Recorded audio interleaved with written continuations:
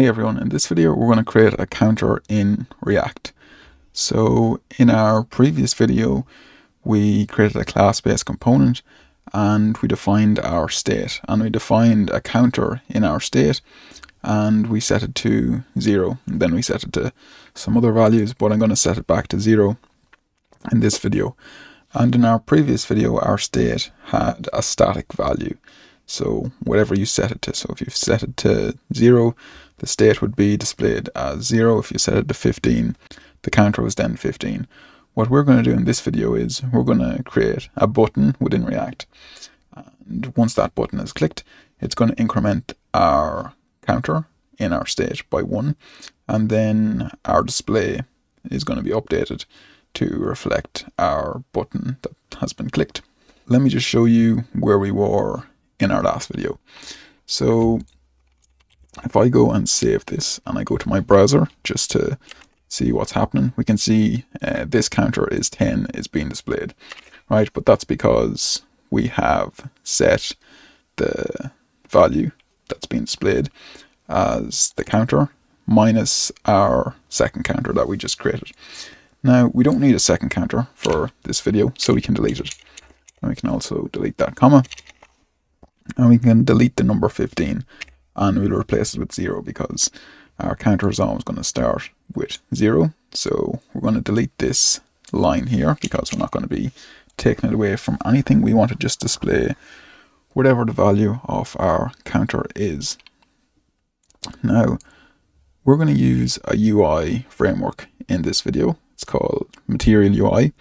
So to go and download this, we need to go back to our browser and we need to go and Google Material UI, and I'll run you through what you need to do to get this up and running. But if you're having issues, we have got a previous video where we downloaded Material UI and we created a button.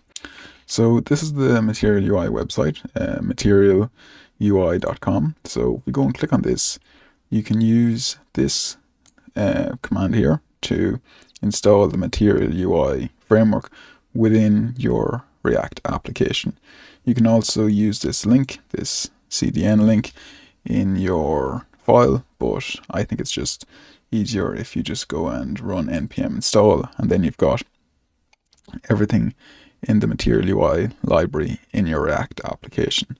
So after you do that, we want to go and add in a button, and the syntax you can find for this within the website. Again, we've also got a video prior to this one, which we've used this Material UI button. We're just going to grab one of these. We're going to grab this secondary button here with the red background and the black text, so we can see secondary here. So we're going to just grab this and we're going to bring this back to our component, and we're going to add this button just underneath where our counter's value is displayed. So let's just clean this up a little bit so it makes the code a little bit more readable. We can't actually compile it yet because we haven't imported the button into this file, but if we were to compile this, our button would say secondary. So we want to change this to add 1 to counter. So now that we've got this, before we can go and compile it, we need to go and import. And to do this, we can do this at the very top of our file. We just say import button, and then we need to specify where we want to import our button from. So it's a Material UI core, and then / button. So if we go and save this now, we can see it compiled successfully. And if we go back to our browser, we can see that we've got this button here, right? But the button doesn't do anything, right? So it doesn't increase our counter, or at least our counter isn't being updated, but the button actually does nothing. So we have to go and change this. So to do this, we need to go and create a function which will do something when the button's clicked. But before we do that, we need to go and add something to the button. So we need to add an onClick listener. So to do this, we can just say onClick, and after we say onClick, we're going to set it equal to the name of the function. Now again, we haven't actually created that function yet, but let's just pretend we have. we're going to make up a name. We're going to call it add counter, right? So that's going to be the name of our function. So to call this function, we have to say this dot and then the name of the function. So the name of the function will be add to counter. So now we need to go and actually create this function called add to counter. So we can create our functions outside of our render method. So this is our render method. So just underneath our constructor, but not inside of it, we can create a function. And to do this, we just say the name of the function. Then we've got our round brackets. This function is not taking in any parameters. It's just going to set the state to the current state plus 1. So we can then put in our curly brackets, and we're going to go and set the state now. So we'll say this dot set state, and now we can open up our state by using round and curly brackets, and inside this we can define what we want to set. So we want to set our counter, and we want to set our counter equal to the counter plus 1. Now when we're doing this, we can't just say this.